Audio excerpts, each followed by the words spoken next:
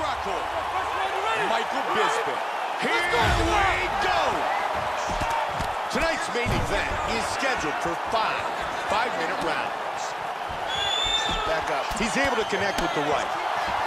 Looking for the takedown, wants the single. And he connects with the strike. Oh, big combination. Nice takedown.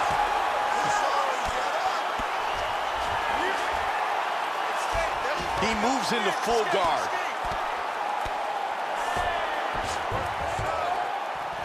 And he's back up to his feet. Nicely done. Oh, combination. Oh, somebody's going to go down.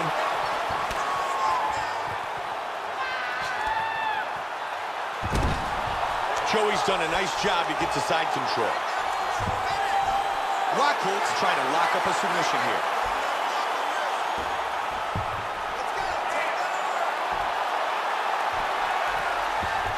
Great technique being utilized. Looking for the submission victory. He's got it in position. This is very tight. He's cracking on it. He might get the win. And he's free. Beautiful Kimura escape. And he connects with the punch. Rockhold getting work from the top. Nice body kick. He connects with the straight. Great front kick to the face. And he catches that kick. Nice takedown. Brilliantly done. Luke Rockhold's very active. Rockhold goes for a guillotine. He's free from the guillotine. He connects with the head from the top. Attacking with the armbar. And he's escaped the submission. Hammer fist by Bisping. Again. Brilliant. Rockhold's trying for the choke.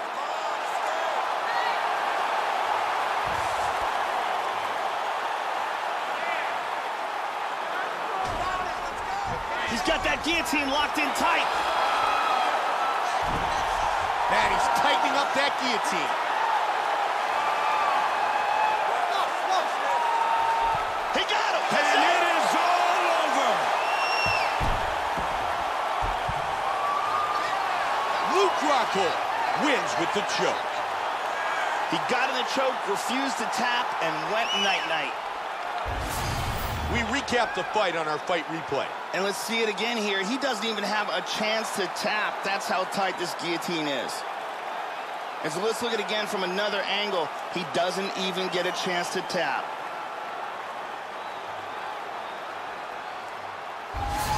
Bruce Buffer with the official decision.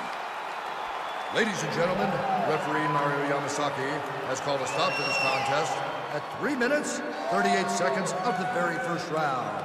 Declaring the winner by submission due to a guillotine choke, Luke Rockhold. Luke Rockhold, your winner by submission.